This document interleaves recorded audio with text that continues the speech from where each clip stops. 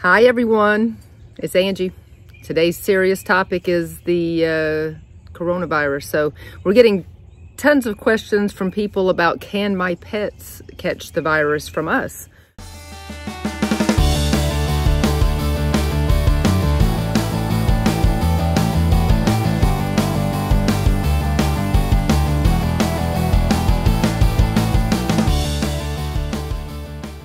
If you're new to our channel, please be sure to drop us a like and hit the subscribe button below. You'll be the first in line to receive our new videos.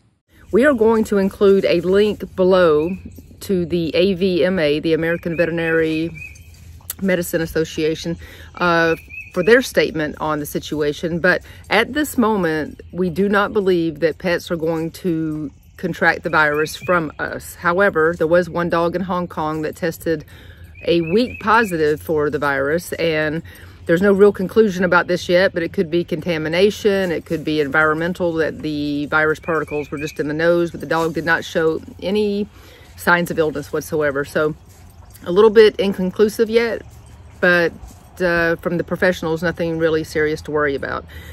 The one thing we do want to think about, however, is keeping everybody safe, especially our elderly.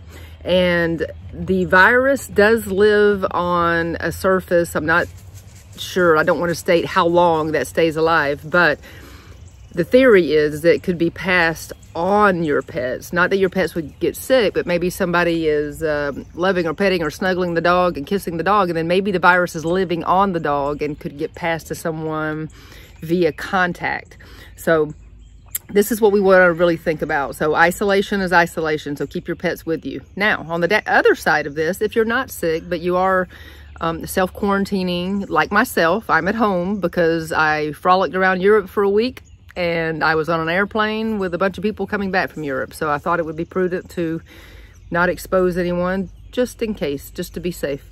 So, but the things we can do are be outside. We can go to the woods. We can take hikes. We can get out with our pets and our dogs and kind of satisfy ourselves as well by getting out and moving and being in nature a little bit. Just, we need to find places where we can stay away from other people and be alone. And you know my theory about natural dog behavior. Dogs need to be dogs and get out, and we need to be humans and get out. So don't hesitate to get outside, stay away from others.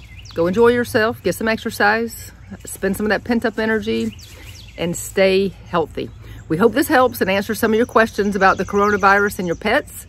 Again, see our link below for more in-depth information about it. But let's all stay safe and healthy, and we'll see you next round. Thanks. Bye.